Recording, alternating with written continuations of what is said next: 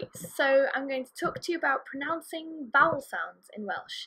We won't cover diphthongs today, that's a whole other lesson, but we'll look at short and long vowels in Welsh, okay? So we have, 7 vowels in Welsh. I was always told a, e, I, o, I, u, e. The first one, a, is like the a in apple. This is the short version. So, for example, the word for apple in Welsh, afal, afal. Another example is car, which is car. Okay, so afal, car, it's a. Then we have e, so it's like the e in egg. Yeah. So, for example, pen, pen, or merch, merch. Okay, then we have the I sound, which is I, kind of like sound in me or keen, but a bit shorter. So, for example, you say ink, which is ink. So, not a massive difference there. Then the O is the O, like in lot, lot. And we also say lot in Welsh for the same thing. Or clock, clock, simple one. Okay, then we have the U. Now, the short U is quite easy to pronounce. It's like the I in shrimp or something like that. And we say, pimp.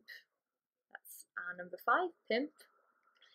And also you can say sit, sit. We don't always pronounce the T as much, but sit as in how. And W is an U, like in put, put. A little bit more of a round mouth though. So, for example, tup. It's a good word, means a bit stupid, bit dumb. Tup. Or wrth, wrth. And then we have Y, which is a sound. It's kind of the schwa, so the lazy sort of sound you have at the beginning of alive or about. So, for example, un, and it can also be more of a sound that's like the I in the word in. So this depends on where in the word it is usually. So an example is ynys, ynys. So 2 Ys, but different places in the word, you end up with this sound, ynys. So sometimes the vowels are elongated, which means the same sound, but it's dragged out. Sometimes you'll know this is the case because we'll have the to bach on the top, that's the little roof. Other times you won't know. Some sources I've seen say it depends on the letters in the word, but I find that's probably a bit more confusing. I think you'll just learn as you learn new words whether that vowel is elongated or not. So for example, okay, a becomes a, like if you're saying car in British English, car. So while we have car, we have the word for cat, which is cath. Yes, the longer cath. So car, cath. So for e, we again drag it out so it becomes air. Kind of like you're saying air. So while we have pen, we then have hen. Okay, so pen and hen. Hen. So for the I, it becomes longer again. It becomes E, like, in feel, for example. So let's have an example. You could say bleen, bleen, which is like angry. Or easier one, V, V. So ink, V. Okay. O becomes or, as in this or that. So, for example, dod, yeah, dod. So, clock, dod. Now, U is the difficult one. So while it's quite easy to say in words like pimp, you then have the longer sound, which is E. E. There's no equivalent sound in English, so I think imagine it's like spelt with an IR maybe, like this. And for example, you could say llun. So dydd llun, it's Monday, llun.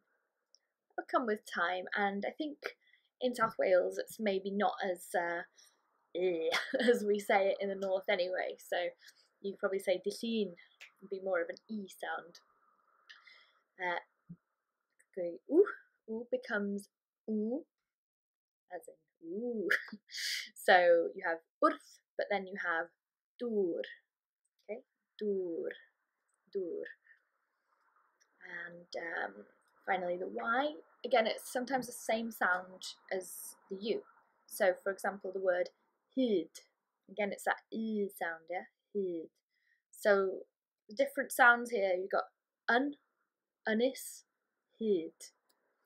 Now, I always got confused between Y and U when I was a kid in which one goes where in certain words, so don't worry if you find that confusing at first. It'll just come with practice. So I'm going to run through these sounds for you one more time. So try to repeat. Car, cath. Pen, hen. Ink, the. Clock, dod. Pimp, llun. Wrth, dŵr. Ynys, hyd. Okay, so I hope that helped. I'm going to give you a lesson as well on the diphthongs, so when you get two vowels together, and we'll bring in some consonants as well, and hopefully we'll whack in some people's names or place names there at the end, just to help you get to know how to pronounce things. Okay, great. Thank you for watching.